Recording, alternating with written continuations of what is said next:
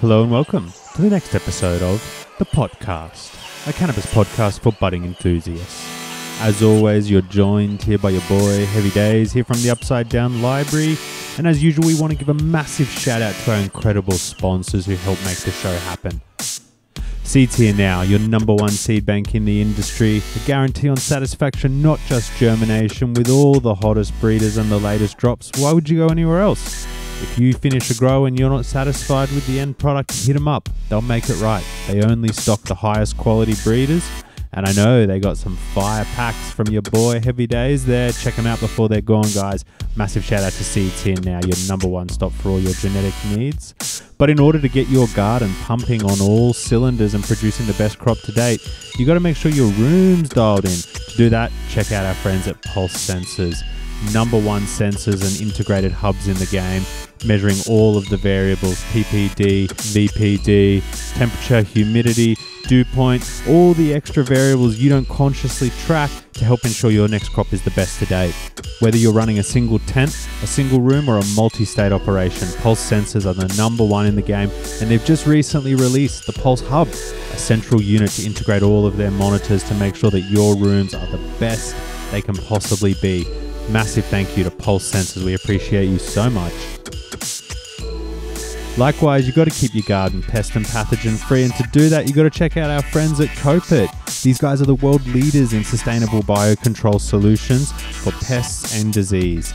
If you're battling spider mites, check out their new Spidex Vital Plus sachets. These are new Persimilis breeding sachets that release predator mites into your crop consistently over a period of several weeks, providing you with sustained spider mite control. Now you don't have to spread carrier material through your garden just to introduce predator mites. Just hang the sachets on your crop, let the Persimilis walk out and do the work for you. Trust me guys, you don't want to have to go up against a spider mite infestation without Spidex Vital Plus. These are truly the best predators in the game. I promise once you use it, you'll see the quality, you'll never go back. Massive shout out to Copit. Likewise, you got to check out our friends at Organics Alive. If you're growing organic and want to use high quality powdered organic fertilizers, you simply cannot go past Organics Alive. These guys truly walk the walk and talk the talk. They have been picking up cups left, right and center with growers all around the country, sweeping categories using their products. That is the ultimate testament, in my opinion, if home growers are winning competitions using their products. The proof is in the pudding, guys. No matter what stage of the plant cycle you're at, veg, transition, flower, in need of micronutrients, or a very specific sort of boost in late flower, they've got it. You've got to check out Organics Alive, guys. Truly one of the best in the industry. We're super stoked to be working with them because we know how amazing their products are. Used in heaps of breeder gardens that we have on the show. Again, check them out, Organics Alive. Massive thank you. Massive shout out for supporting the show. Finally, a massive shout out to the entire crew at Dynavap. These guys make some of the best vaporizers on the game. I'm really passionate about this one because they help me to get off combustion and smoking bongs. If you have any concerns about your respiratory health, or heck, if you just want to try a different mode of ingestion, maybe try to get a better flavor hit, you've got to check out the Dynavap. These guys' units are cheap, they're incredibly well designed, and most importantly, they're very customizable. You can take your vape game to the next level, getting insane terps, all while retaining the potency you'd expect of a combustion or a bong. Truly, I was smoking bongs for over 10 years. I'm now vape only. Massive shout out to Dynavap. They're one of the best in the industry and we owe them a massive thank you. Shout out again, Dynavap. Massive thanks for supporting the show.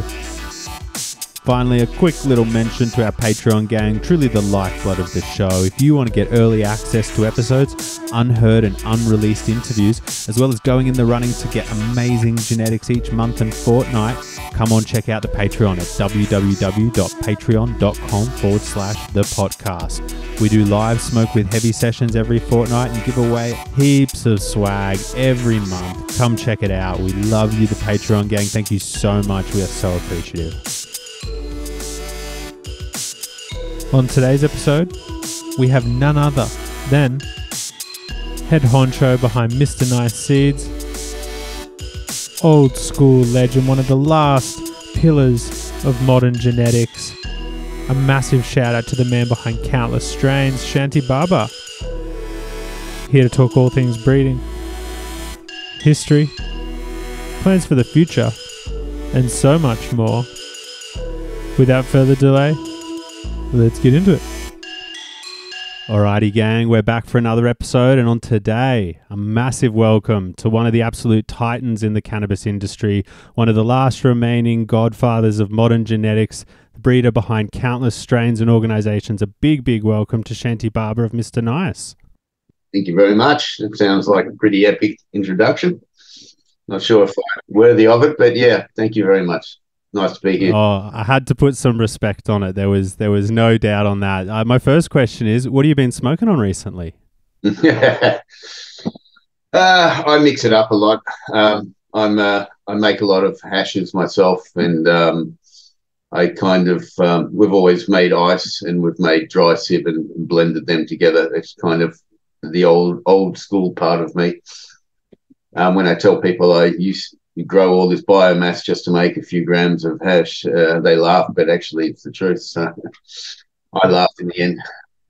Yeah, but actually mainly hashes, but specific from like super silver haze or mango haze. So we grow a bunch, do a little dry sip, and then we try it out like that, and it's always enjoyable, I must say. Beautiful. Look, I think concentrates are definitely a growing part of the market, and our listeners would love to hear, what of your varieties do you feel work particularly well for making concentrates? Oof. Well, I mean, there's definitely varieties. First of all, if you're going to make a sieved hash, like a dry sieve, like Morocco or something like that, I do go for outdoor plants, because outdoor plants make much better. They've got better resin glands for when you excite them and you make the hash.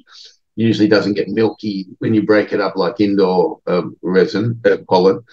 Yeah, and it kind of it becomes like a solid hash. And I must add that about 80% of the market used to be hashish in Europe before the Green Revolution sort of thing. So. And that's just since the late 80s, early 90s, when Northern Green started to change that ratio around. But and in different days, I love certain varieties of marijuana. But Nordal is a great strain to make hash from. The shit or the skunk one. Mango haze, outstanding if you're really going for these flavors. I mean, that's pretty hard to pass up. And of course, if you're again, the Neville haze is, and it's like the champagnes of hashes for me. So but because I had so much years of experience, I'm lucky enough to be able to have these plants and create those things and not share them. Sorry, but don't make so much of them. Not commercial products all the time.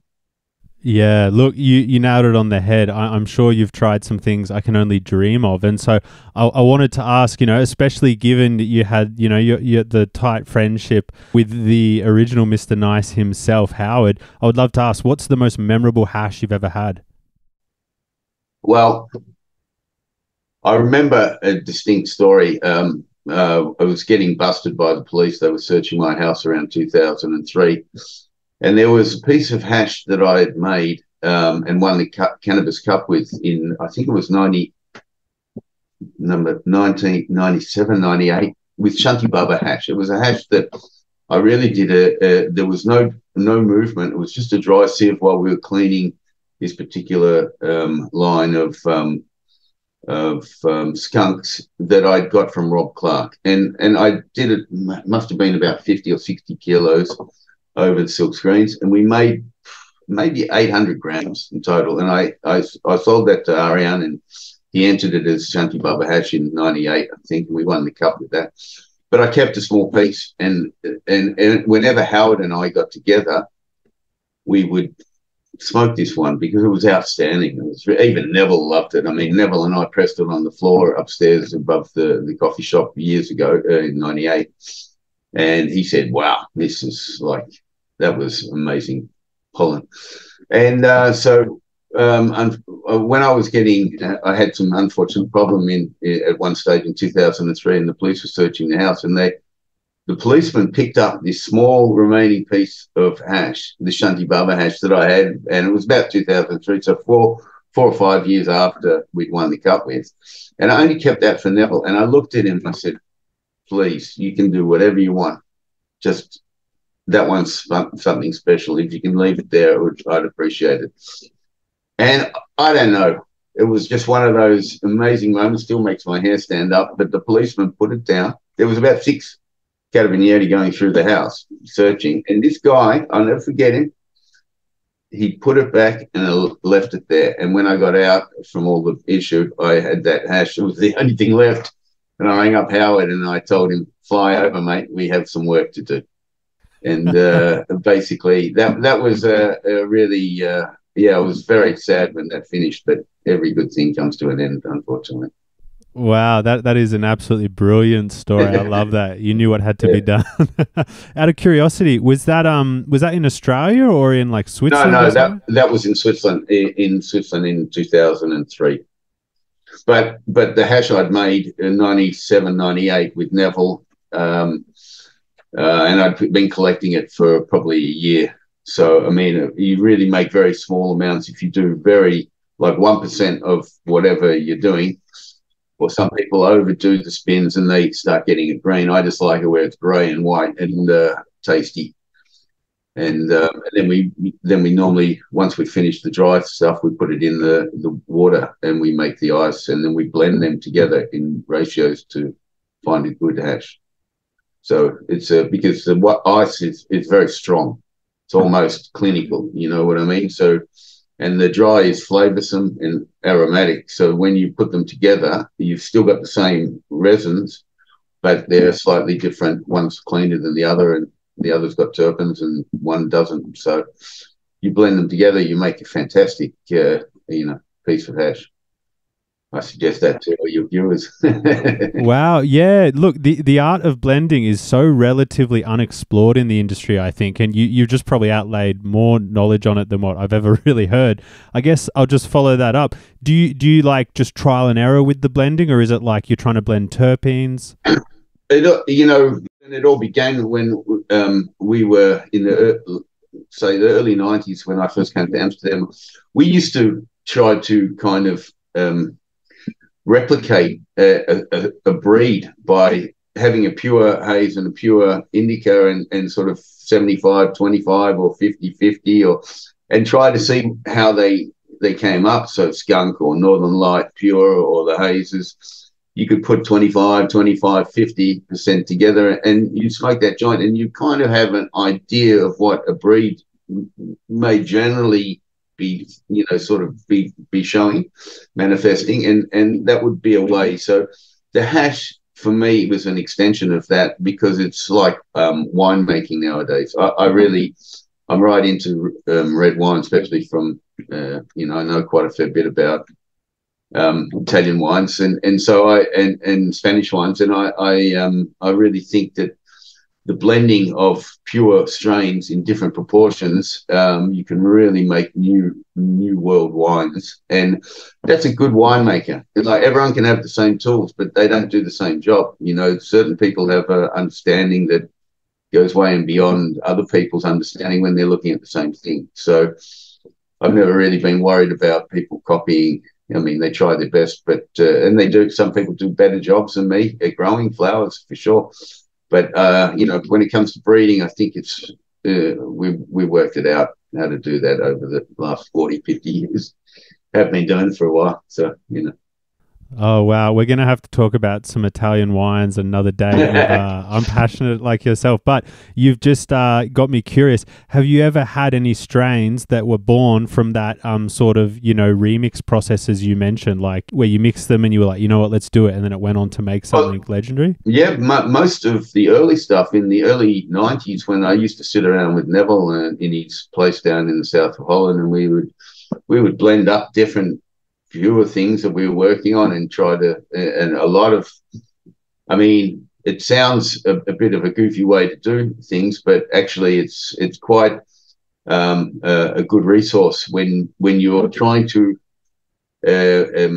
imagine a sense You know what I mean? To imagine a smell and a flavor is very difficult. You can imagine a picture or something, but flavors and that, it's a very difficult concept. And so when you put a kind of a practical thing there, and you could roughly taste something that was in those proportions, and maybe slightly different hazes and slightly different skunks gave a different thing, so you could tweak them a little bit.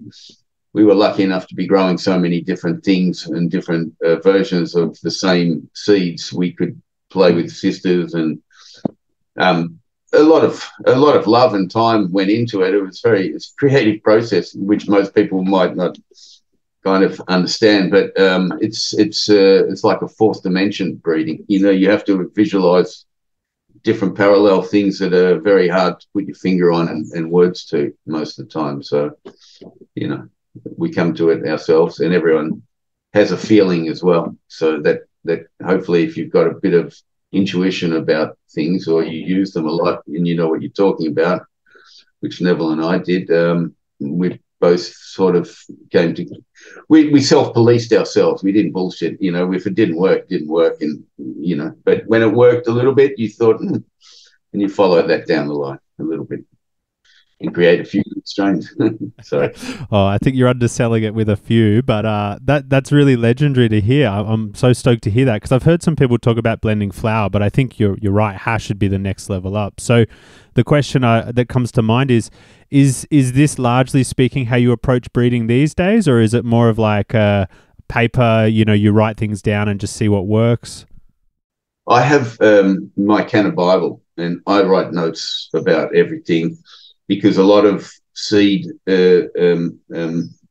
sort of packages I have in the fridge are from different sort of stages of the breeding. So I can go back to the second stage and continue it on to the fifth stage if I've got time. So I've got a lot of projects like first, second, third, fourth, fifth stage in the fridge all the time. The thing is that, I don't think there's a lot of breeding going on so much anymore, unfortunately. Maybe this tissue culture is going to save it, and maybe sort of laboratory kind of catalyzed breeding will happen with DNA reconstitutions and stuff. But old, selective natural selection breeding, which is something that I still think is it has much more merit, because it's both theory and practical in an area.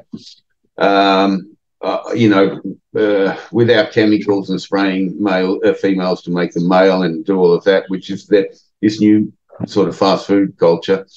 For me, it used to take 2 years to make a breed, or longer, 4 or 5 years, and people want something new every week nowadays. So, I mean, they're just spraying gelato to Girl Scout cookie to wedding cake, and I don't even know what these parents are anymore. So I don't even know when they talk about these names, I have no idea what we're talking about. Is it a skunk? Is it a kush? Is it skunk kush? Is it, so usually those two?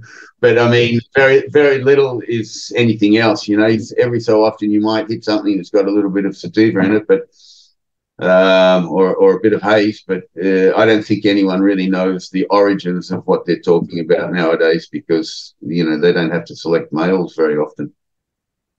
Only regular seed companies do. Yeah, I mean, is it safe to say that we probably won't see any FEMs being offered by you in the future for that reason? I've never, and I've said it right from the beginning of that whole thing. Mr. Nice is, I keep it kind of regular seed company, even though we make feminized seed for other companies, and we've made it for CBD Crew, our other project. We don't want people to breed with feminized seed. We would prefer them to search out real males and real females, true males and true females, and use feminized seed or auto flowering seed for flowering, and making that sort of thing. They all have a kind of application, as far as I'm concerned. I don't have anything against them. It's just that we're probably more purist at heart, and we would like to continue that. And there's a lot more people buying our seed nowadays for the males.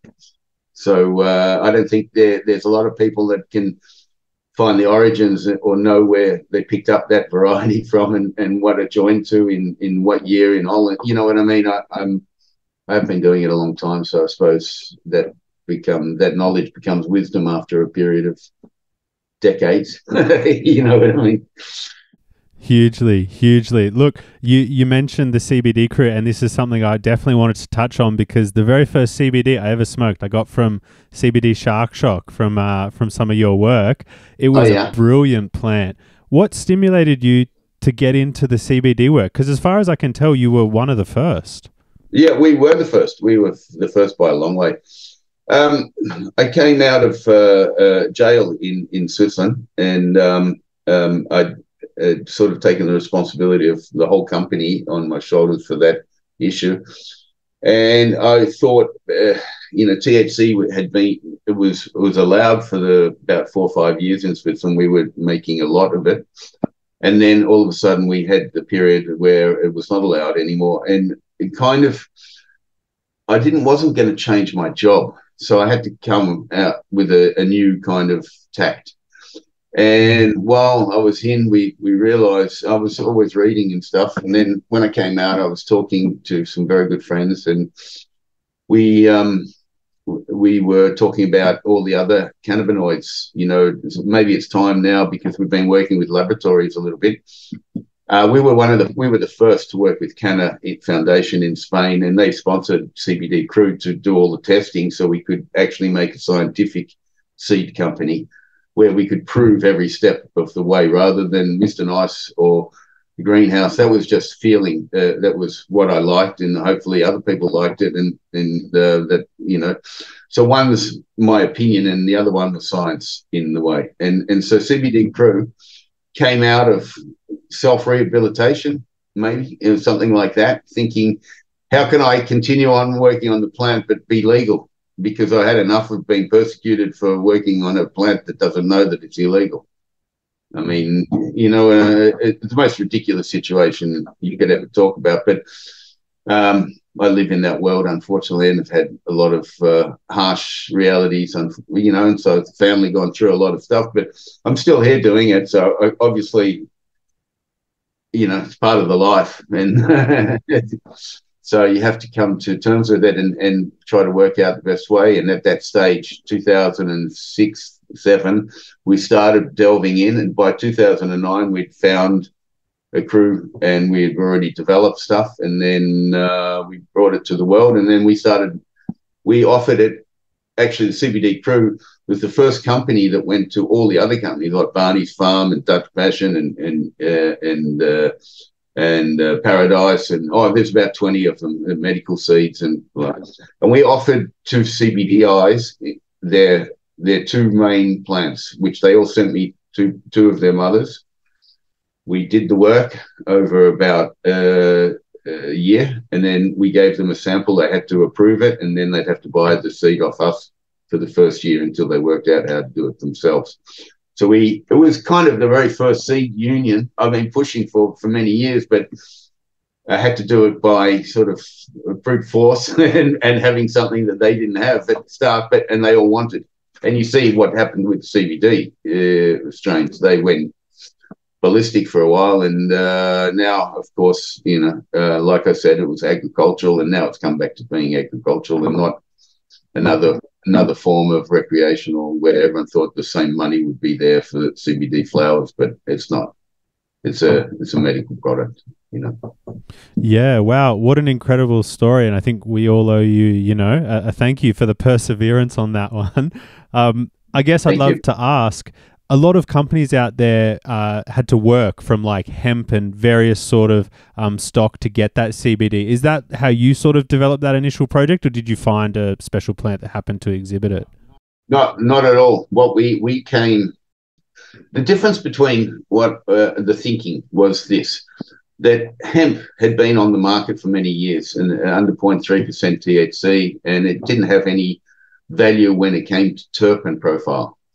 And I always thought terpene profile has something very, very strong to do with the whole effect.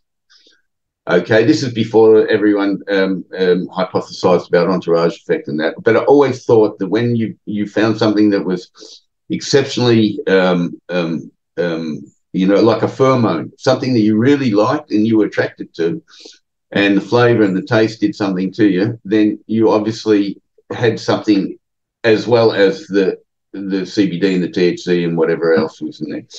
So my idea was to come from recreational and bring it down. So bring instead of bringing the THC down up from a hemp variety, we decided to bring the THC down and the CBD up. And funnily enough, we had found a pure CBD plant. It was selected by a guy in Spain, and we tested it all. And that was the parent remedy, we called it. And that was the parent to most everything that's began this enrichment in CBD. And the reason why we did it 1-to-1 was, first of all, when you take a pure THC and you take a pure CBD, the next generation is 50-50, basically.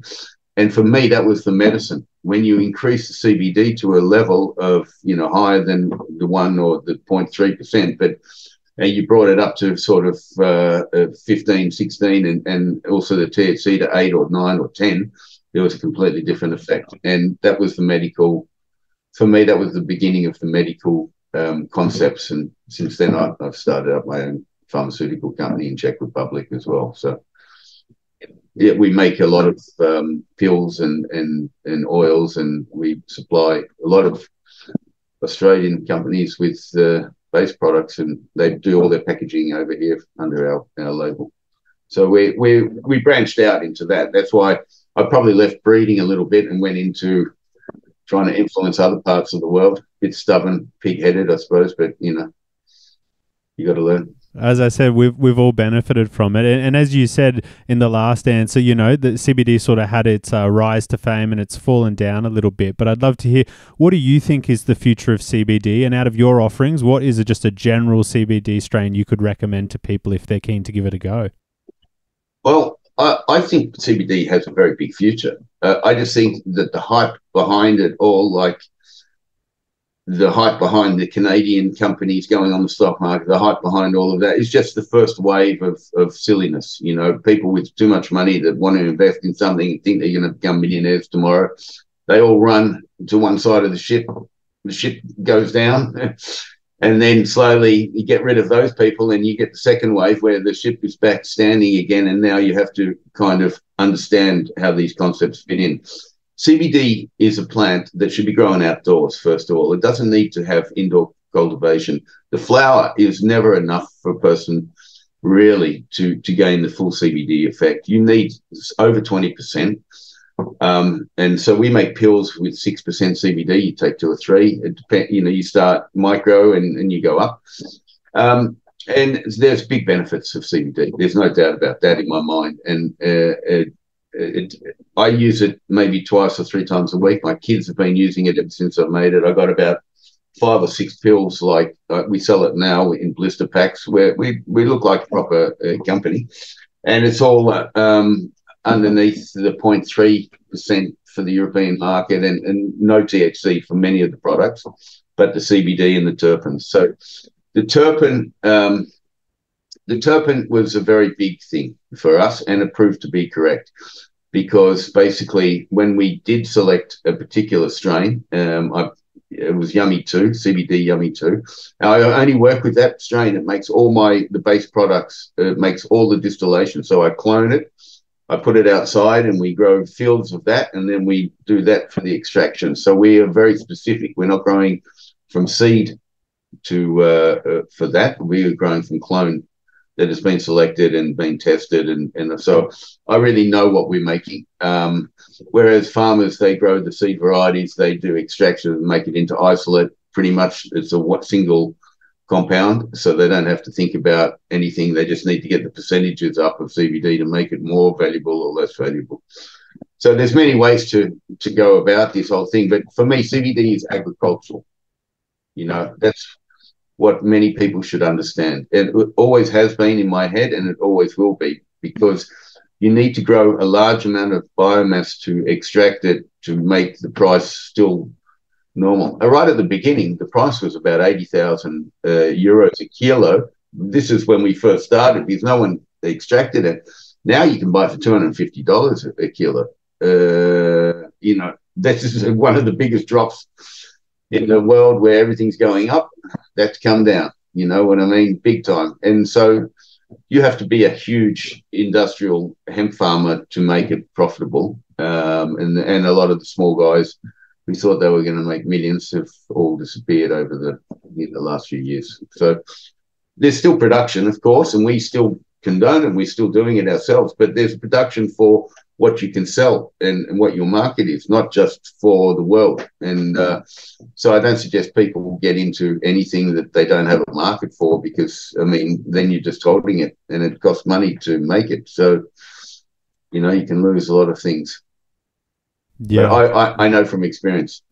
There you go. Sage advice there. So take me back to the start. What was your first experience with cannabis? Oof, jeepers, that was Lee in Melbourne with a group of friends. I remember the one time I first got stoned because we'd smoked a few times, and I was around 14, 15, and it didn't really happen. And I think I'd finished school, done my HSC, started at Melbourne Uni, and went over to a mate's place on the weekend, and there was a row of houses on one side and then a strip of grass on another side. And we used to smoke bongs.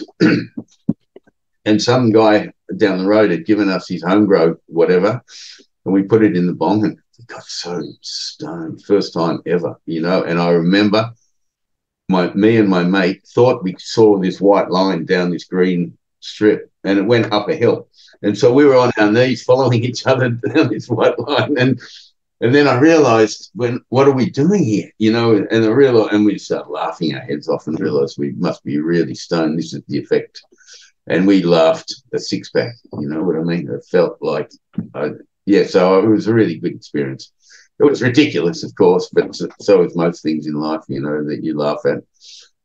And yeah, that was one of the first ones I remember, for sure. That's brilliant. I love that. I hope other people can relate. At that time, did varieties have names, or was it still in that era of like just good versus less good? It was called grass, you know, and you would just get whatever the dealer or your mate had, or whoever grew it, or some friend of a friend who, you know, had ripped off someone's a branch off that was overhanging their fence or something. And, I mean, in those days, in the 80s, I was landscape gardening in Melbourne, and I mean, I knew where all marijuana was, because we were always down the back lanes and bringing in dirt and soil and turf and stuff. And, you know, you always saw, when you're standing on a trailer, you can see who's growing one or two dope plants here and there.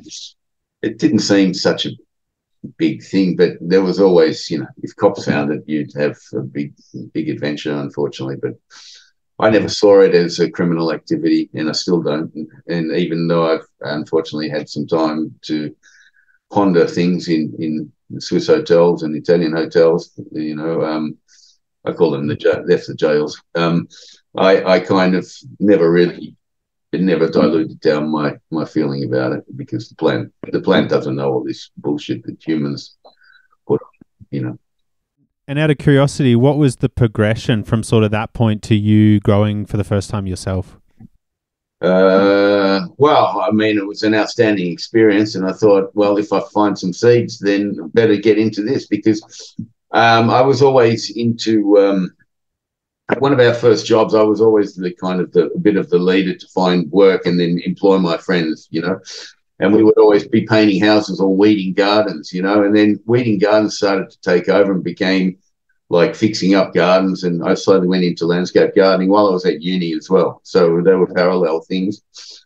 And I love different varieties of plants, and I like growing things and in getting harvests of fruit, and from passion fruit to bananas to avocados to, I mean, I love all that stuff still to this day. I live in an apartment in Switzerland, and I still have tomatoes growing and cucumbers and all the herbs and I've become very Italianized, but you know, I live on the border of Italy and Switzerland, so I kind of you know, go there a lot, and very influenced in their food and culture. The Italians are really excellent at that. By the way, they're the first ones to ban all this artificial growing meat and stuff officially. So I really like them for that. They think that you don't need 90 different chemicals in something, rather just one, and it's they grow it in their pastures. So I like their attitude like that. The Italians and the Europeans are pretty good. They're not like the Americans or the Australians or Canadians where the fast food seems to be a lot more in the culture kind of thing.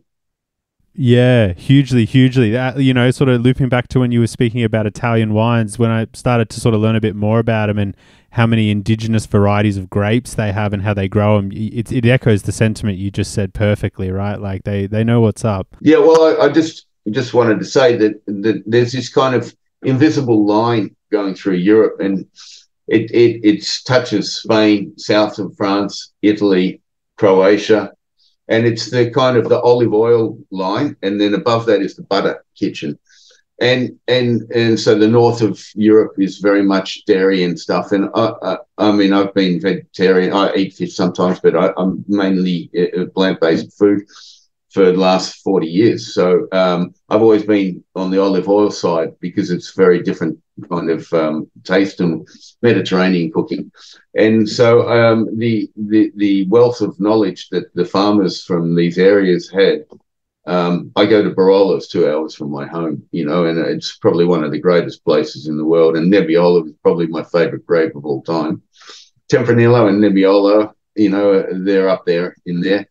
And so, of course, it's the time truffles, porcini, mushrooms, and they're harvesting the dolcetto and the barbera, and now they're probably this week they're doing the Nebbiolo. So it's the same time as the harvest for our outdoor marijuana. It's funny that I kind of keep an eye on it all. And I live in an area where there's all Merlot. I mean, it's this part of Switzerland. It's all Merlot.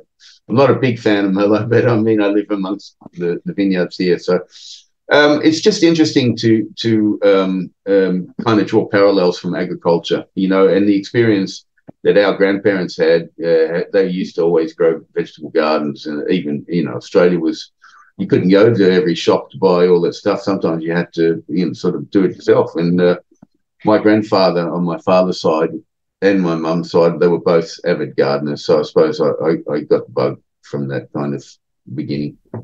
There you go, intergenerational. I love that. There's a lot of good points there, and I love that you're a Nebbiolo fan. We're kindred spirits there. So yeah. Well, if you get over here, I've got quite a big collection, I have to say. Gets drunk. The Australian scene, unfortunately I've only got one bottle of Barolo because they like to mark it up, but that's all good. Maybe we can visit that another time. To loop back to the last question, how did you progress from sort of when you were first getting into it to doing that initial work in Mullumbimby? And was that where you would say you first sort of got deep into the scene, or would you say it was before that? I was a bit before that. I was growing down, but that was early days in Melbourne Uni, and my girlfriend, she'd grown up in Melbourne and then moved up to Maynarm near Mullumbimby. And I had a company called Maynarm Landscaping. I named it after that, but it was in Melbourne. And I used to go sort of do uni, work a little bit in the landscaping, and then I would go up to Mullum kind of once a month or that during the uni time. And because we were growing dope outside, you kind of had to check on it, and, it was all very illegal. And bringing it down on the train, sort of, I don't know, a kilo or whatever, to a pillow. It was all sewn in to a pillow and plastic wrapped, and we didn't have the vacuum seals in those days, but we made it as good as we could, and we would sell it in a matter of hours in Melbourne, to all my uni friends. I mean, we were just basically supplying the uni guys, and that was so special, that marijuana. It really reminds me. I think it's very, very much the same as Neville Haze, but it was a outdoor growing Thai Thai Colombian mixtures for sure. They were definitely involved in that, and they were very long leaf, and you know they became huge plants, but you could bend them over and sort of train them as well. So you know, to Operation Noah used to always be going on, you know, certain times of the year up there. The helicopters were flying, the motorbike cops were going in to try to bust grows. So yeah, we survived all of that, and no one got really, maybe lost a few plants here and there to a few people, but had to worry about brown snakes and shit like that more than anything else. So I mean, that was more terrorizing, you know.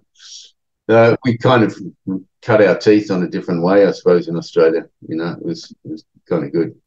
Yeah, wow, that's legendary. And I mean, in terms of the Mullen Madness, I think the question I hear the most is, what's the genetics? And you just gave a good answer to that. How did those genetics come about? Was it just something that your friends had access to and you wanted to improve it? Oh, you know, there's a couple of schools of thought, and I don't want to sort of put anyone down who was in that period of time, but in that period of time, there was no real.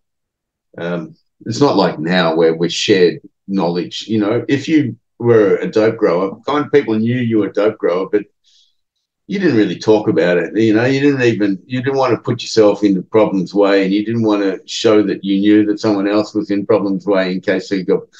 However, sometimes you became friendly with a few and you'd swap some seeds with this person. They'd just come back from a travel in Thailand, or someone had come back from Colombia with some Panama red, or someone had come back from another spot, you know, Cambodia or Laos or something. And I think a lot of Australians were in that whole Banda Aceh, and in the 80s, the 70s and 80s, a lot of people were traveling, hippies were traveling and collecting seed. I collected for wax jamboo. I collected for fruit, for everything. And of course, Australia is not legal to bring back. So we used to send it and hide it in things when we sent it back in the post. And so a lot of things came from, let's just say, areas, but unknown origins, you know. And our version of Mullumbimby Madness was very similar to what we recreated with the Neville's Haze. And as far as I'm concerned, it was a very long flowering plant. It was absolutely mind-blowing when it came to smoking it and the flavors. And it had an alpine, spicy, menthol, uplifting effect, you know, and it was psychedelic. It still is, if you take too much, of course. But I mean, if you balance those things, and then you get used to them sometimes, so you have to mix it up with different varieties to keep everything good. But yeah, I suppose the origins for us came from all those areas that I mentioned. Yeah. Amazing. You know, I think the reason why it's so popular is because there's so much sort of allure and mystery around it. And in Australia, you know, every avid grower in Mullumbimby likes to think they've got the original Mullen Madness. So I'd be curious to know, did you ever really give the seeds out, or was it more just something you kept for yourself? I did give our version of seeds to several people, growers over the years that are requested, and I've still got them in the fridge upstairs in the office, and I have a lot of strains that I collected, and you know, they're all noted, and they've been, you know, I've got stuff from the late 80s still in the fridges, from Neville's stock and my stock, and you know, and still germinates, but much less, of course. If you keep it vacuum sealed in fridges and not taking in and out all the time, you can keep seed for quite a long time. Just the germination levels go down, and we've managed to get back. So at the moment, we've got a couple of old Northern Lights, 2, and some Ortega by Ortega, and pure haze. Variety pure haze. So I've busted out a few old seed to see if we can get something going from them as well, because we've got a bit of room in our research area now. And I would like to revive a couple of really old hash plant. That's it. We got one. It's a 4-way indica kind of thing. The original hash plant. The ones I've seen all over the net, they don't look anything like the hash plant that I remember working on with Neville. And so you kind of, I'm a bit inspired to not correct, just to put out an original version to show you what we thought was hash plant. Nowadays names mean shit. They mean nothing actually, because no one's giving origins of where plants or varieties come from, and so it's very, very, very difficult thing for someone who's got an inquisitive mind to try to understand where does that strain originate from. Is it Afghani original? Is it Mexican? Is it, you know what I mean? So they're all hybrids by chemical hybridization. So it's kind of losing its. That's what I meant by the breeding. It's kind of been watered down, and it became too quick. People. If you want something good in life, you've got to spend a bit of time on it and make sure that you test everything properly to make sure that people are getting what you're saying. And not a lot of that is going on anymore, unfortunately. Testing happens when you buy the seed and you're the tester and the purchaser and the retailer and the consumer. So you become, and I know so much about all the other seed companies. The exaggerations that have put on, and for some reason, a lot of people in the world believe that seed companies that have been in Holland for many years are all legal and they've been doing the right thing, and they're all not legal, actually. I mean, seeds are made with growing higher THC than 0.3, and that's still not legal. It's tolerated if you're not caught. So, unfortunately, to this day, that's the actual stance that still, they allow a little bit going on in Holland and in certain countries now, because it's not really as dangerous as they probably thought, and they probably prefer to get the electricity paid rather than stolen. So, these things are now slowly coming to the surface, 20, 30 years, but most things, I mean, like there's companies that say they were been established since 1985 or that. There were no seed companies in those days, you know what I mean? There were companies that happened in the 90s. Maybe Neville was one of the first ones, I think, in the late 80s anyway, 87, 88. But, there's a lot of fabrication to companies trying to merge into things, but they've got no history behind them. And if you check, you realize that they're all exaggerating things. So I don't know. I don't really live in that world anymore. I prefer to live in our world, and we just do whatever sort of job that we think is correct, Yeah, that's awesome to hear. And look, a number of really awesome talking points you just mentioned. I'd love to just quickly loop back, because you mentioned the hash plant that you're familiar with is not really the one you see these days. The cutting these days that gets discussed as the one that we think you may have been working with is, people call it the PNW hash plant.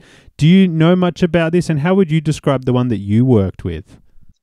The one that I don't know what the PNW hash plant is. I'm not so much. I mean, I'm on my own forum and I'm on my Instagram, but I don't really do too much social media. This is probably the third podcast in my life, so you know what I mean. So I kind of maybe a bit ignorant about what everyone talks about, but there a lot of people weren't even born when I had versions out. You know what I mean? So it's very difficult for them to know what. Yeah, it's very difficult for them to really understand. They're only believing stories that have been passed down to them. So let's just acknowledge that. That's okay. And I'm not trying to say that anyone's got the wrong version or anything.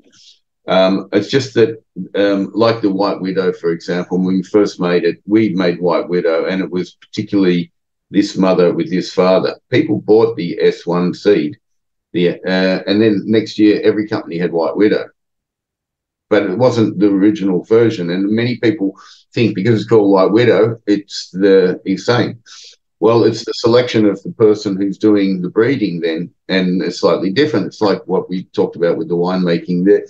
If you put all the same tools together, people select different ratios and different things in that's just the individuality of the person blending. And so for me, our original hash plant, what it looks like is very strong, very sturdy stem, first of all, really upright. You don't need to stick it.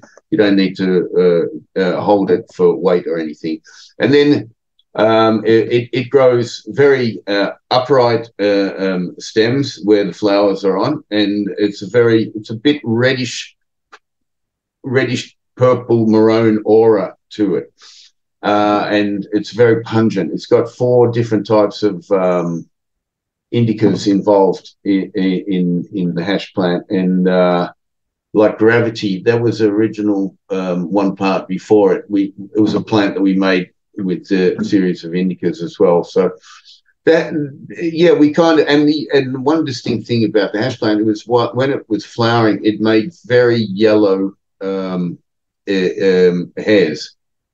at the exceptionally yellow. It was something you could see with this reddish aura kind of leaf and very strong stem, and then a very yellow, yellow kind of hairs on the flower. So that was the version what we'd been working on for a while, and we'd selected and gone down the inbreeding road for maybe 3 or 4 generations.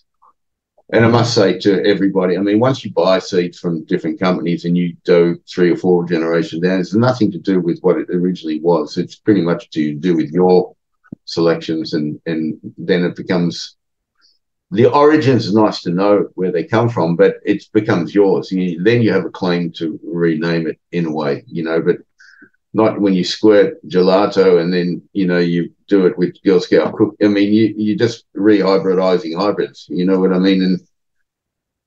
And that's mainly for flavors most of the time. So I suppose, the American market dictates a lot of things to creates a frenzy around things, but a lot of it's to do with kush and skunk getting stoned and flavorsome, and then that might be really good sort of for the majority of people in the States. But over in Europe, for example, some people don't want to get too stoned, but they like to have an uplifting effect. And so they smoke a lot more sativa, or the old school Californians or the Hawaiians, they were smoking a lot more sativa-y kind of influence plants. So it's different. I mean, there's no best one. It's just they're all damn good on a good day, I like that sentiment. That's beautiful. And you just touched on a topic which is really prevalent, which is it feels like sativas are becoming less and less common, or maybe less demanded. Do you feel like we're going to reach a point where sativas are almost impossible to find, or do you think there'll always be a little group of diehards? Oh, they'll, I mean, most of our sales, if I to go on, is pretty much going back to hazes. Anything with the haze in the name, we're selling much more this year than ever before. So I think what happens is there's cycles for fashion, there's cycles for haircuts, there's cycles for everything, and eventually long hair comes back into fashion if you stay there long enough, and I'm not saying anything about that, but I mean, I kind of just know that when you stick to something good, and you continue to make it in a good way, there'll always be a market for it. And some people really don't like the psychotic, that kind of almost want to vomit, throw up effect from hazes, because some of them are very, very from 0 to 100, and you kind of, sometimes they're a bit off-putting for people who are very sensitive to THC, and so it's not for everyone. But then there is Nebbiolo or Tempranillo, and some people like white wine, some people prefer Franciacorta or Champagne or Cava, and it's just I look at it as an individual medicine.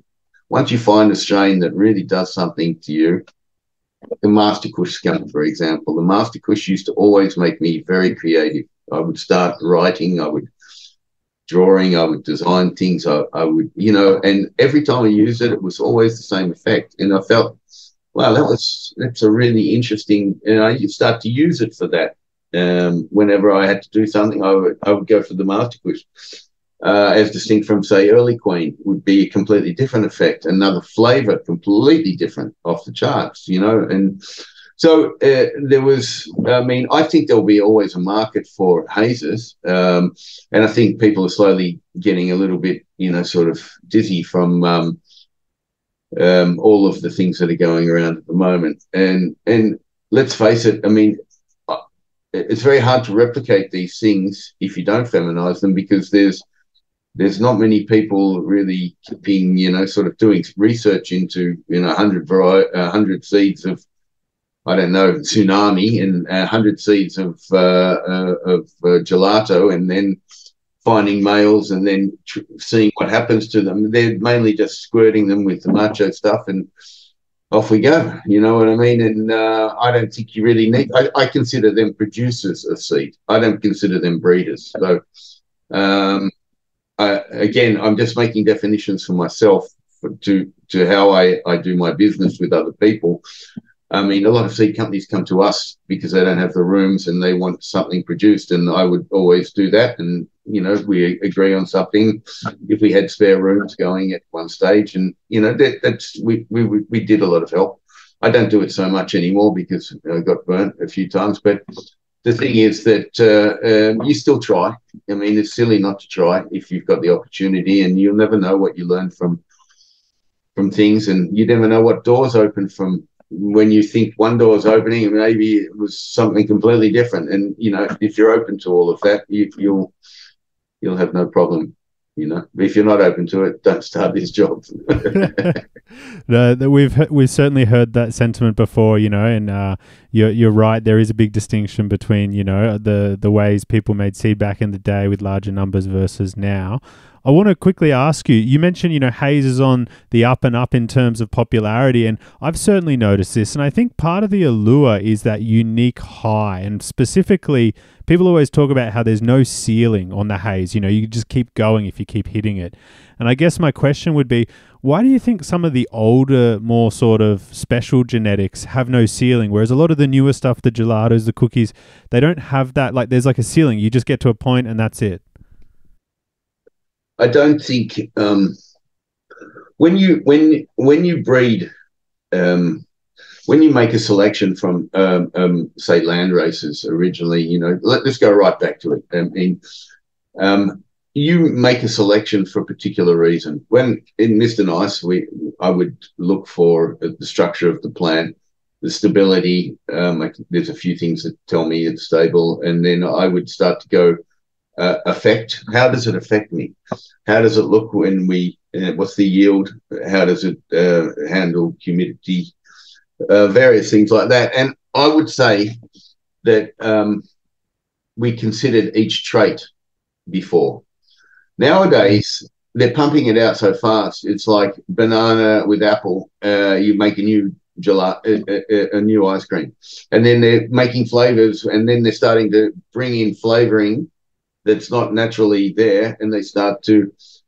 And for me, it's discontrol when it comes to that, because you've only selected for one or two traits and not 5 or 6 traits, which used to be selected for. And effect is one of those ones that I consider. I've smoked all of this new stuff. We have a lot of it. We make seeds for certain companies of this new stuff. It looks nice. It smells great. They all look like skunks and cushes and different versions of that sort of kind of type of origin, if I generally just say. And for me, none of them have made me want to go back and smoke them for effect. They maybe flavor, and sometimes for couch lock. I'm not a real big fan for that, but sometimes it's funny to kind of sort of go to sleep in a kind of narcotic state. But I would say that the general thing is that they're lacking in trait selection, and so that's where you get a ceiling on the. I mean, they're going up to 20. They're just trying to prove that they're so high in THC, but that's not what gets you stoned. Only, it's everything. And if you think about it, terpenes are in such small quantities. They must be so powerful, much more powerful than a THC or a CBD component on a plant. So the terpenes, you 0.006 milligrams on a thing has that effect. If you put 0.008, it changes it completely. So terpenes for me they're used in such small concentrations for a reason. You don't find plants with more than three. I mean, once you dry it, around 1 to 3% would be a terpene profile that most plants would have in concentration of terpene. Not 8, 9, 10, 12. You know whatever they're doing nowadays. It's like you're super. You're super pimping a plant flavor because the American market wants to taste more and more and more. Texas is not, bigger is not only better. We things that are refined, that have a flavor, that have kind of a depth to it, and have, it's like wine again. I don't mean to bring it up all the time, but I base it on wine, olives, and cannabis. For me, are the three most important plants in the world, and they run together. The olives come a little bit later than the wine, but I could grow them all together very comfortably. And there's a lot of parallels in those industries, because when you taste certain olives, of course, you've got flavors, and you've got low flavors, and then you've got very intense flavors, and then you've got different chemical components on the olive oil. And, so when you start to look at agricultural products, and then you understand things like that, then you'll see then you understand what you're looking at for a change, and then you start to go, oh, that's the bit I like. It's that beta-carothenol is the terpene that I'm finding, that spicy kind of black peppery. I like that. And then you start to pick things, and you see it. If you analyze all the plants that you've selected, you might see that they're quite high in that particular terpene as well. So yes, there's with the tools that we've advanced with and used right throughout the agricultural industry and adapted to cannabis, we're definitely now exposing things that have been there, but now we can see them. We maybe, they weren't in concentration. That's why hashes, for example, where you concentrate a flowering field to just a particular condensed resin gland, pile of resin gland, you get a much better understanding of that plant from making a small bit of hash, and the effect of the medium, if it's from a seed crop, for example. So, there's methods to this madness, would you believe, Would you believe? No, I love that. So much wisdom there. I think we'll all have to go back and listen to that again, and highly encourage everyone to check out Gordal olives. They changed my life. I'm just going to quickly ask you, because you mentioned it a few questions ago, you spoke about the Mr. Nice forums, and I think these have to be a staple in the community over the years, in terms of a place where people could go, share knowledge, find knowledge. Lots of amazing posts on there. I wanted to ask you, how has it affected you running this forum over the years? Have you learned any cool things, anything surprisingly come out of it? Oh, I mean, right at the beginning, I was doing it on Heaven's Stairway in Canadian forum. I was one of the first breeders to be accessible all the time. I kind of started in the late 90s, being moderating it, my own site, and doing it from ourselves. When Stairway to Heaven was busted, and Richard went down, we all started to open up our own sites, and that's when I suppose it was kind of ready when I left Greenhouse and moved to Switzerland, and then opened up Mr. Nice. Already I'd opened up Mr. Nice. We started to do a website, and then I realized how important it was to actually be accessible to talk to individuals who had relevant questions. They couldn't get that from a shop that was selling our seeds always. So, and I prefer one-on-one. At the end of, if you speak to 5 people a day, at the end of the year, there's 1,500 more people that you've influenced, and you slowly, after 100,000 years, you've influenced a lot of people. That's how long I feel like I've been doing it for. But I think the forum was very essential, still is. I tried to be laissez-faire with it and allow people to police themselves. So I got into a bit of problem when the community got too big. Over sort of 50,000, then you start getting hecklers, and you get people that are just there to disrupt. And I don't know why. I mean, I don't have time to do that sort of thing. I never even thought about it. all of a sudden on the websites and social media, you get things that you've never thought about, and you have to deal with them. And luckily, I've just got really good growers involved who try to keep it real. And now Mushashi, one of the main moderator, along with me on the site, is he's older than me. He's in his 70s. He's a wonderful guy. He's very feet on the ground, balanced guy. Sort of dilutes down any in-house arguing and keeps it real and relevant. And so I expect that as the community and grows and we get bigger as well as we're growing, you need to kind of if you come into our house, this is what the kind of limits here, and then you have to do that. And I never thought about those things before. I didn't think there were limits, but unfortunately, everybody's different in this world, and they don't all kind of see eye to eye. So, respectful. Let's just say I like people to be respectful to each other, whether they have completely different backgrounds.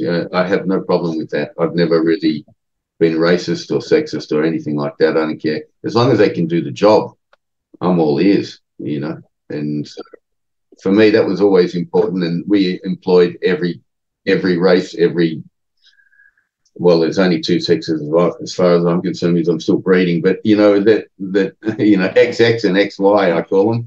And so I don't want to get involved in any of that, but still to this day, I'm I have to deal with that. I don't have other things to deal with.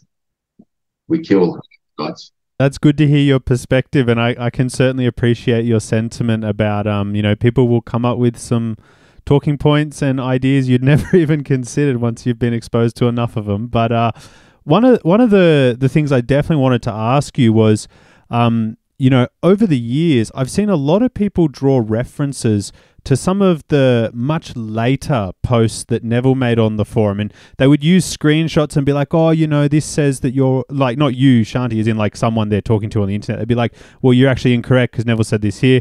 And some of the stuff he said did go against the grain of what had been sort of accepted. I guess from your point of view, did you see anything that you weren't quite sure was real, or did it all check out from your point of view? No, let's say that was possibly a fault of my own, because in the when I finally got Neville to come in and go online, because he avoided that for years and years. When he came in, he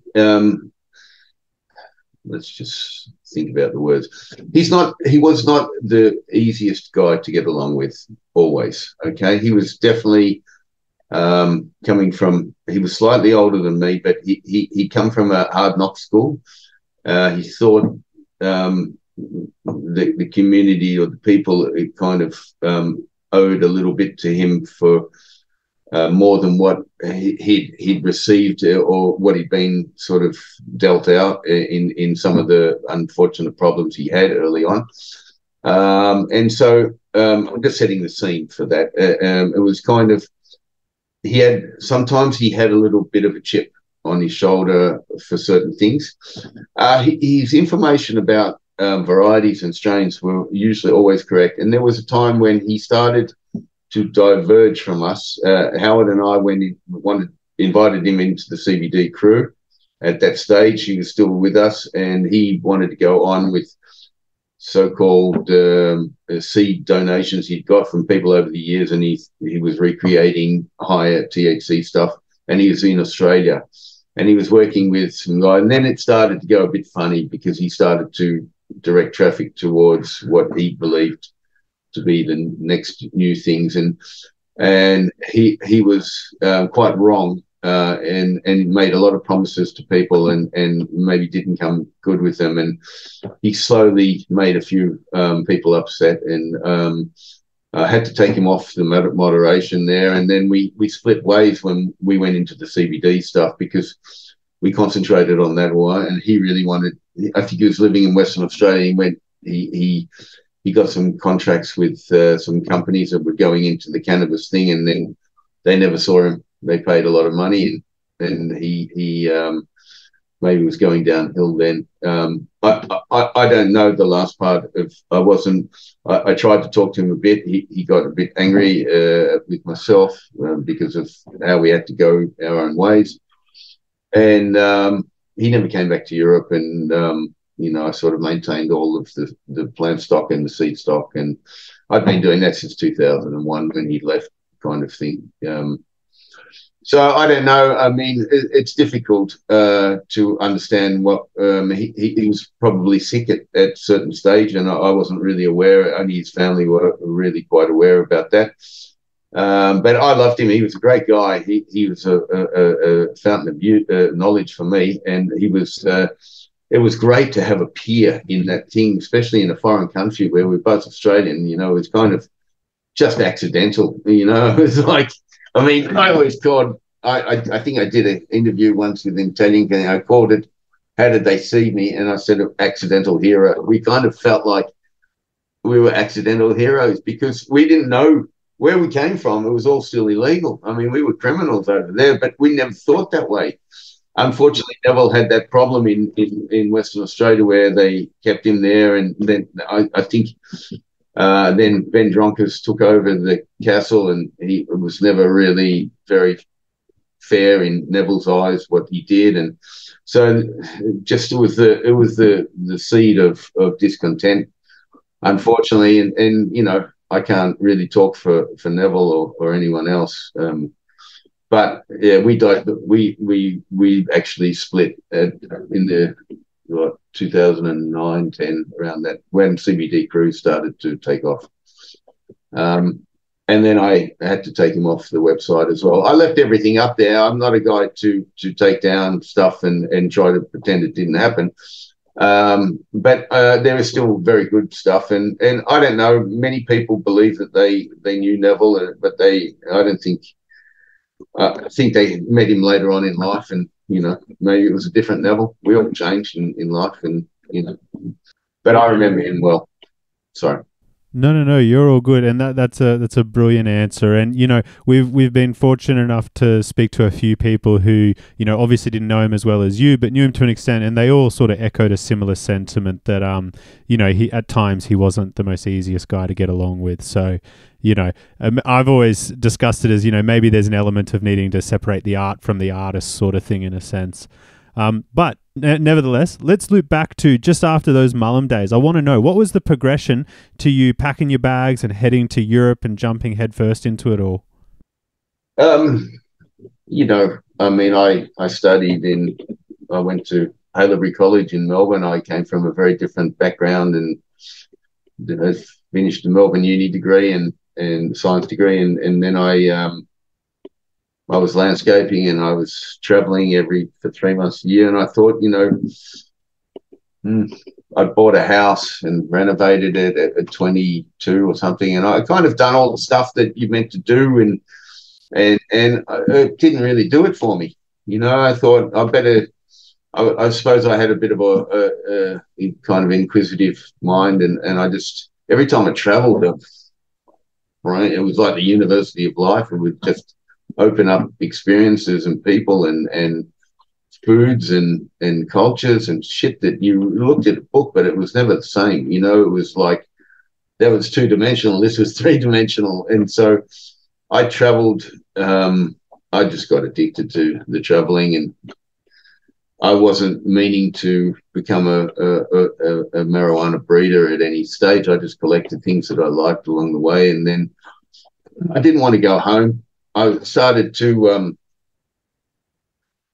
collect rough stone, opal and sapphires and stuff in my while I was collecting seeds and fruit seeds, and I started getting interested in gemstones, and I ended up in Jaipur in India, and I have had a motorbike, and I would employ a couple of guys, and we were cleaning up rough opal and selling it in the market there, and that took me to Amsterdam. That was the reason why I went originally there, because it was a very big coloured stone, well known for being coloured stone for gems. And I went there for that reason, with a bunch of coloured stones cut and looking great down my pants, and went into Europe. And And I started going around to jewelry places, and I slowly met people in Amsterdam that were definitely not like jewelry people in France or England.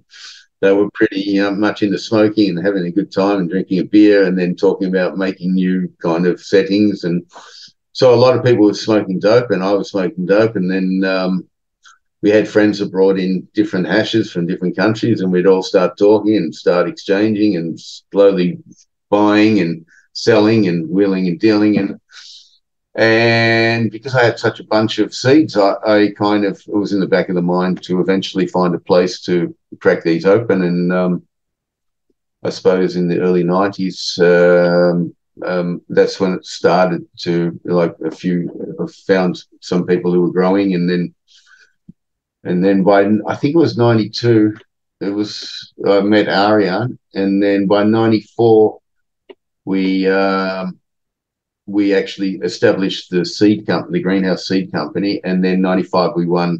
I didn't enter the first year. I entered the second year, and then we won with White Widow and White Rhino and White Shark. And every year we started to, until 98 when I left and we won. Neville and I tried. We won about 11 out of 13 cups that year. So, yeah, we kind of, it was not a planned thing until we started to, it started to show a clear road that this was able to be done this was the right country to do it in. And so Holland was absolutely wonderful for that. But the rest of the world gave a big ground to, sort of a good base to understand people and different agricultures and different cultures and different things. So it's very difficult to explain, but I mean, it was coming out of the washing machine specifically for that line, you know what I mean? And I came out and I kind of knew when I started it that I loved to do that. So, it was just like that. That's brilliant, and you really solidified that you're a true collector. We can add gemstones to the list. I love that. I'd love. I still have a lot. Oh wow, there you go. So, I guess my question is, would you say that job at Greenhouse with Arian was sort of your first real industry job? And how did you meet Arian?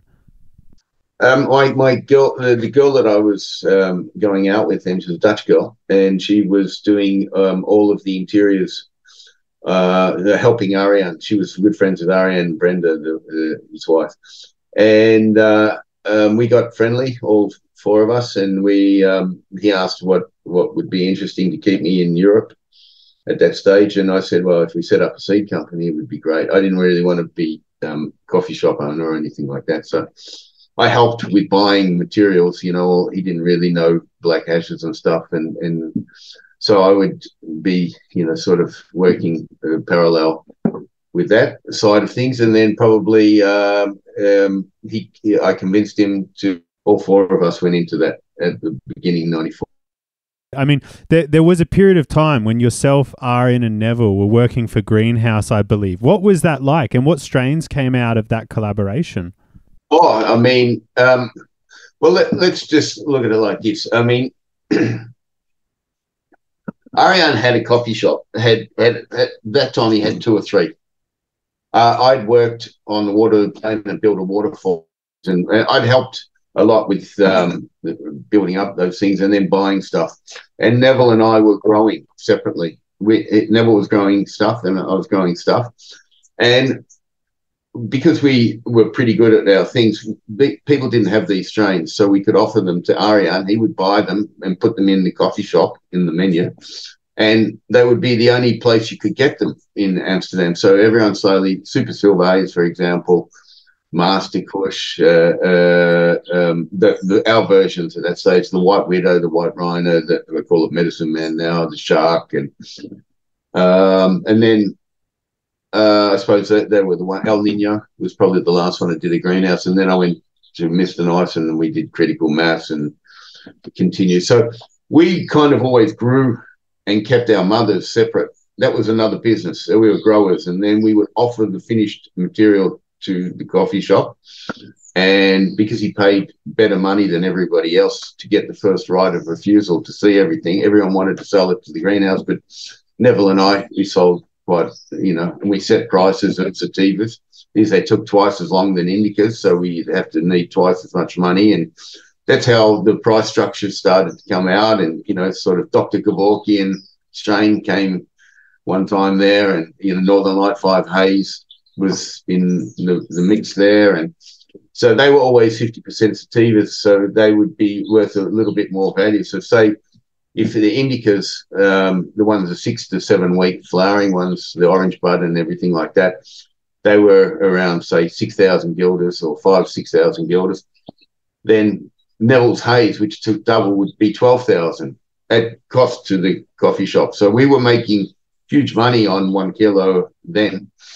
And that inspired people to sort of compete and try to do a better job. And if you were able to sell stuff to these places at certain money, that was bragging rights between the growers. And, you got $8,000 for that and not $6,000 like a commercial. So it improved the growing. Definitely, it was a good thing for the whole industry. In the 90s, we were all doing it for the brotherly love, and we made money. Of course, we made money, but it wasn't the focus. We all knew we were going to sell it to one of the coffee shops, but we wanted to aim for the highest price. So I suppose it's like any agricultural thing that we started to compete, Neville and I, a little bit by that time, and just he would edge me out most of the time, first and second many times.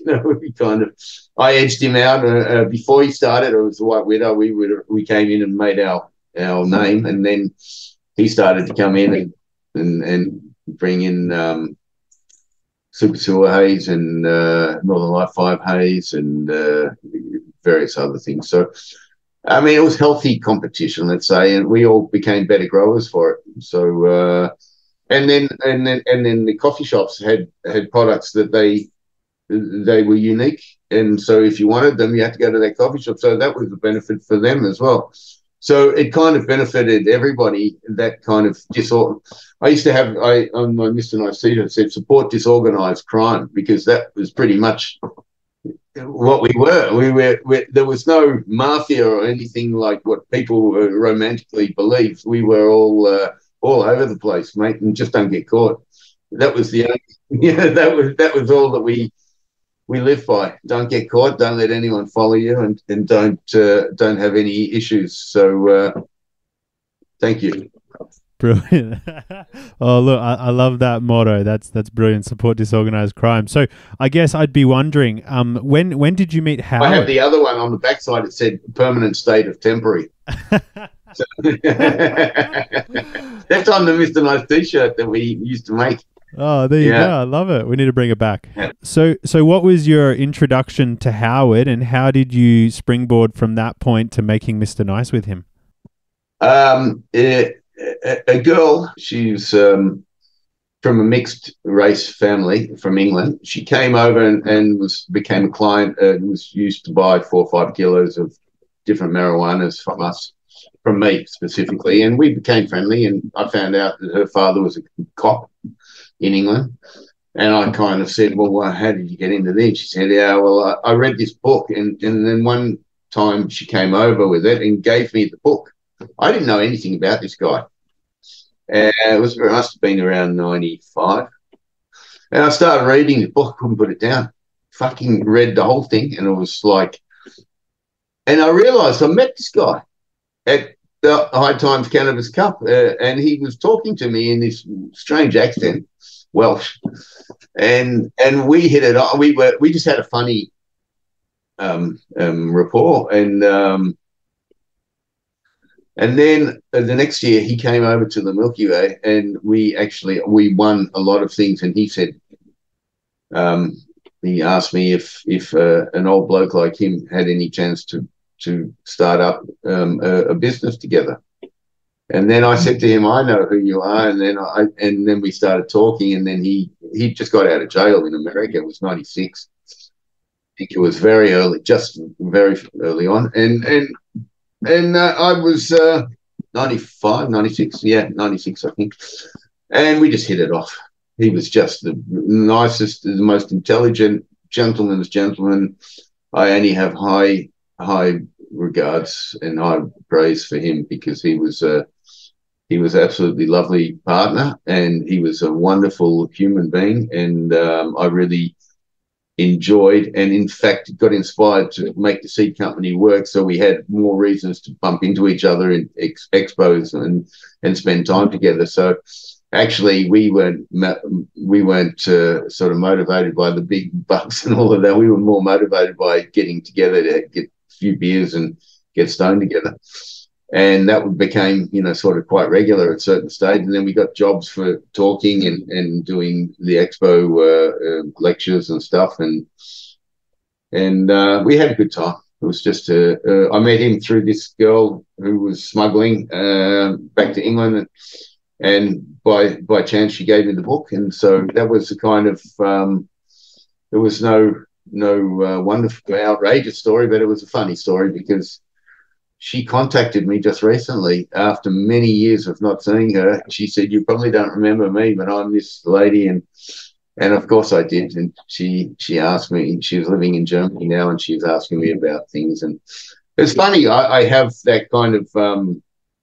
I lost a lot of contact with many people due to experiences in life, and then got it back later on when things became an industry. You know what I mean? People started to come out of the woodwork and be seen. I'd already, as Howard said, we were unsuccessful criminals because we got caught, and so we became kind of faces. And before that, we were invisible and we could do everything. So once you become a face, you have to change your job. You know what I mean? And like consultant, at least, not touching it every day. So for me, I just made it into the medical market so we could make it into a job, and that's been the focus for the last since the CBD crew, I suppose.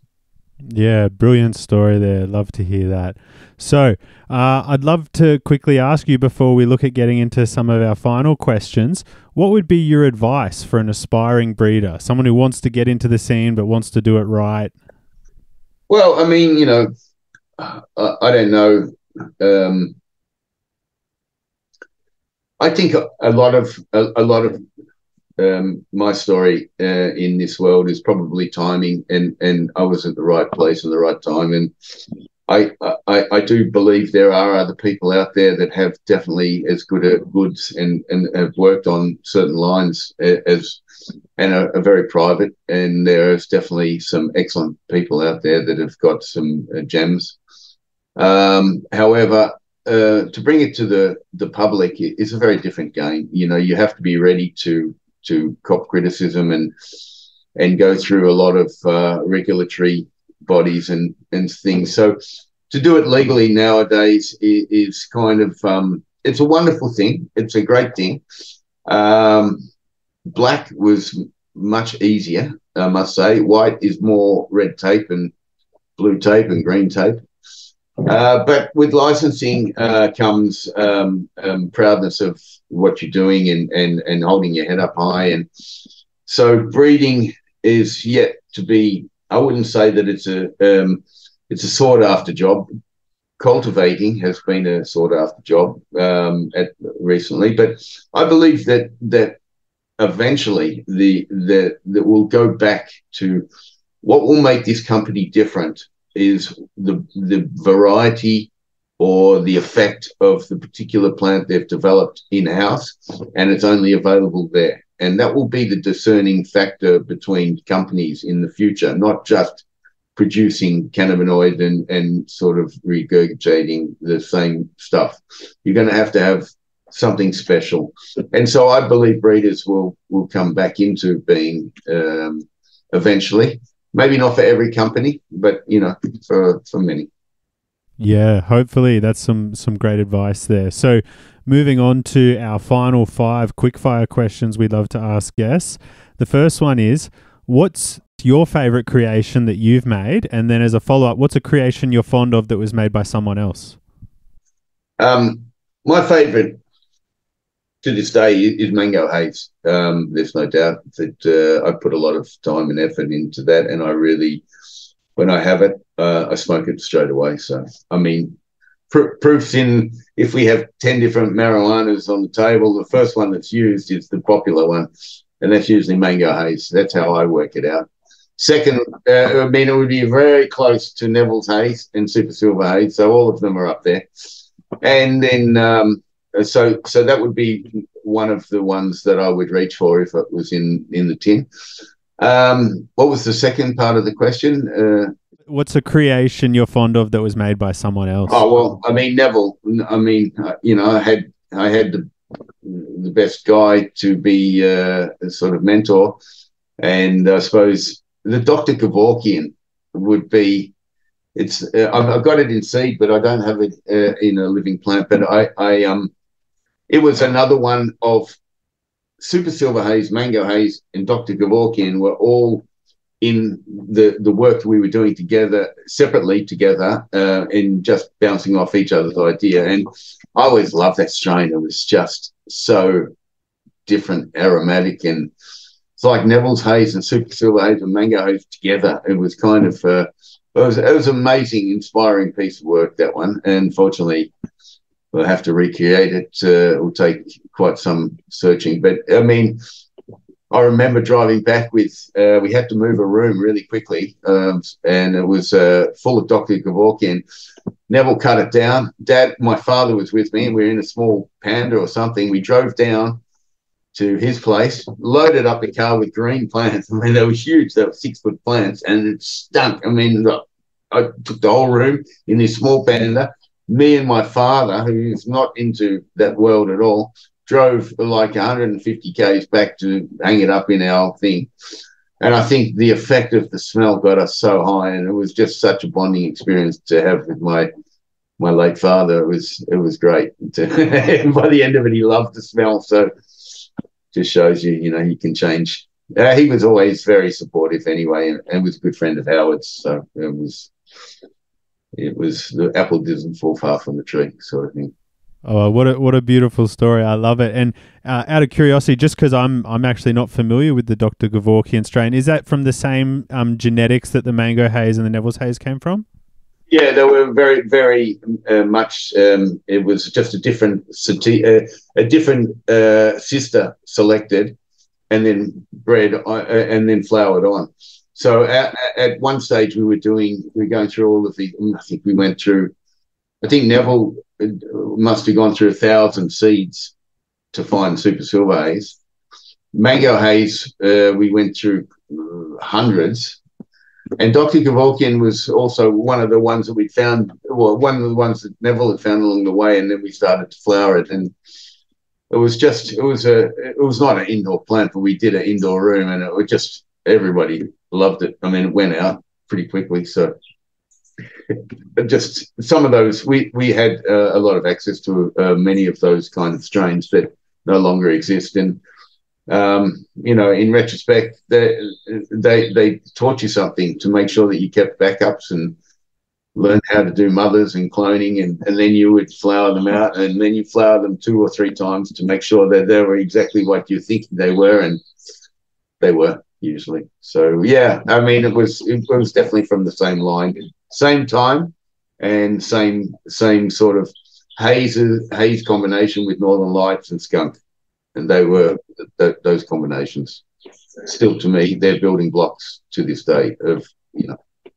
Sounds incredibly special. I guess we can only hope to try it ourselves one day. So we've spoken about some really stellar examples. I want to know, on the other end of the spectrum, what's something that really caught on with the masses, but when you tried it, never really spoke to you? I suppose there's been a lot of those strains that other companies felt really good about, and they didn't really rock my world. And I'm good friends with most of them. I don't really want to say that. But like just now, with all of these things, these cookies, and I'm not a really big fan for all of that. I mean, it doesn't really, like you mentioned earlier, that it's got a limited effect, and I do eventually smoke for effect, and these don't really rock my world either, and as much as they're wonderful to smell and they're lovely to look at and they're very dense and everything's good about 3 out of 5 traits, but I think that hasn't really impressed me overly. But I mean, listen, if I didn't have anything, I'd be very happy to be given a bud. You know what I mean? So it's not like I'm humble always when it comes to that, and there's no best one. On a certain day, I'll probably find that the things that I'm, sort of criticizing might really turn me on if I'm in the mood. So it's very difficult. It's a very difficult question, I'm afraid. No, that's a good answer, and I can completely agree. Some days things speak to you more than others. So the next question is, I'm going to drop you on a desert island. What 3 things are you going to take? It could be a cutting or a pack of seeds if you want to do some breeding. What are you in for? Well, I mean, if I had that, I would take a pure haze and a pure indica and a pure skunk, and I think I could make pretty much the rest of my world flower, let's say. But if I just had to pick a seeds to take, I would definitely I would. I'm one of these guys that have always had a pure extremes. So the mother and the father would be very pure, and then I can make pretty much everything in the middle. And so I've always kind of thought that way. Same with the CBD crew came about by that. But I suppose I would have to take mango haze. I would have to take nodal or critical mass would be, because critical mass has changed. It changed a lot of people, and they're all still using it. But nodal, which was super skunk, Afghan skunk, it's the one that Howard changed the name. He wanted to name one after his book. In the book, he refers to the code name of marijuana was nodal, so he wanted that to be go down in history. So that's a very good strain.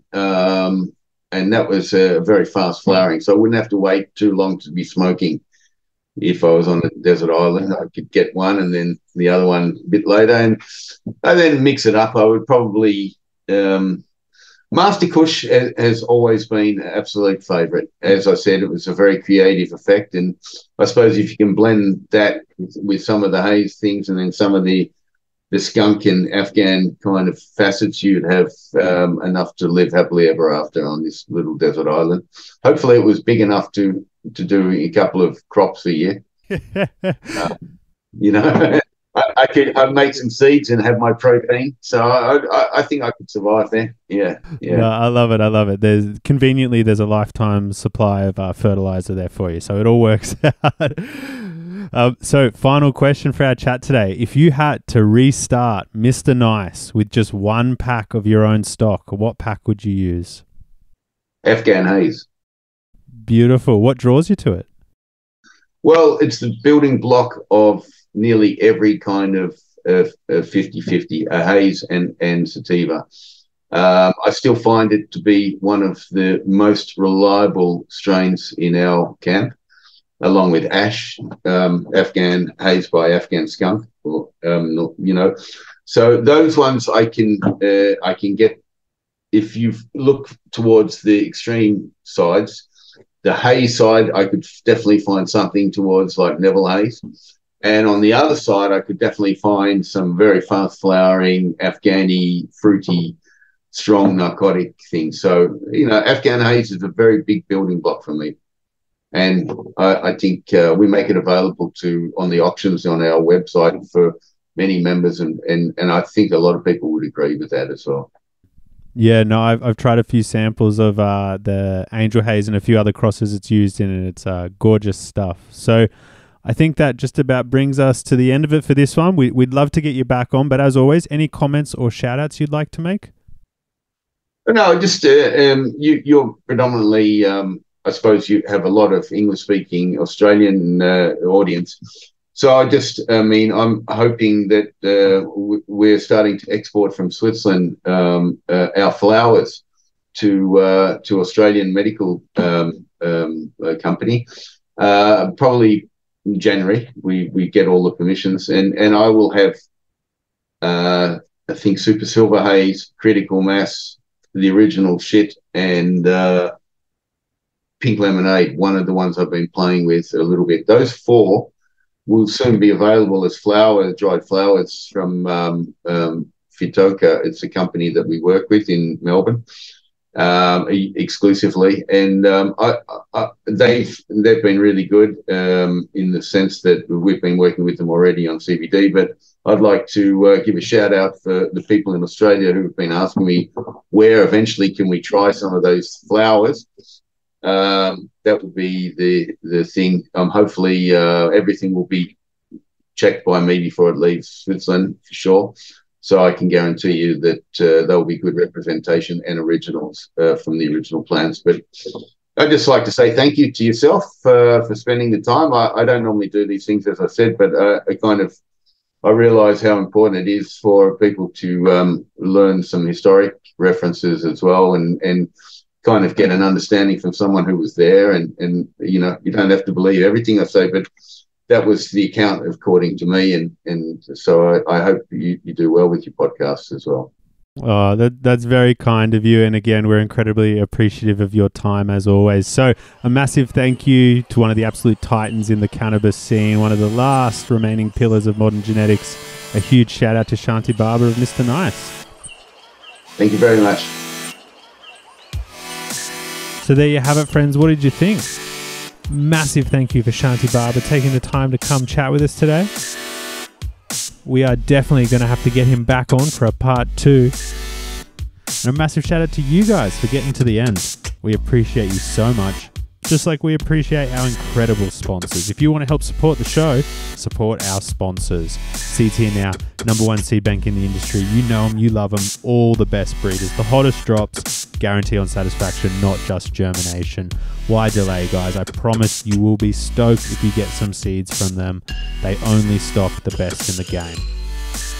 Likewise, a massive shout out to our friends at Pulse Sensors, all the best and latest sensors in the game, including their new Pulse Hub, which integrates all of their units together to ensure that your operation is on point, producing bigger yields, better terps, higher potency. Whether you're running a single tent, a single room, or a multi-state operation, Pulse are here to help you guys. Get serious, get a Pulse. Further shout out to Copert, the #1 leaders in sustainable biocontrol solutions for pests and disease. If you're battling spider mites, please check out the Spidex Vital sachets. I can't tell you how annoying it is to have to spread carrier material in your garden just to get the predators out. These new sachets circumvent that. Just hang the sachets in your crop, let the personalist walk out, do the work for you. Trust me guys, you won't look back. If you give it one go, you will see the quality. You will be converted. A massive shout out to Copert. We appreciate your support so much. These guys are industry leaders. Check them out. Huge shout out to our friends at Organics Alive, #1 for powdered organic fertilizers. If you're thinking about giving organics a go, get on board. Their products make it so easy. Whether you're in veg, transition or bloom, they've got products that make it easy to dip your toes in the water. Likewise, if you're a seasoned veteran of organics, I promise their products will help take your next crop to a whole new level. Massive shout out to Organics Alive. They have some of the best products on the market, really fast release because they're small particle size. You will not go wrong with Organics Alive. Hit them up. Massive shout out and thank you. Finally, a big shout out to our friends at Dynavap. Just a week or two ago, they came out with some new models, the Titanium M series in 2 different colors. You can get yourself the Nebulum or the Quantium. I've been rocking the Nebulum. I love it, guys. Please give it a go. If you've ever tried a vape and felt like it didn't hit the way you were looking for it, these ones will. Truly a game changer, based out of the US, owned in the US. Dynavap, truly one of the best vape companies on the market. I really, really love their products and we are super appreciative of their support. Massive shout out to Dynavap.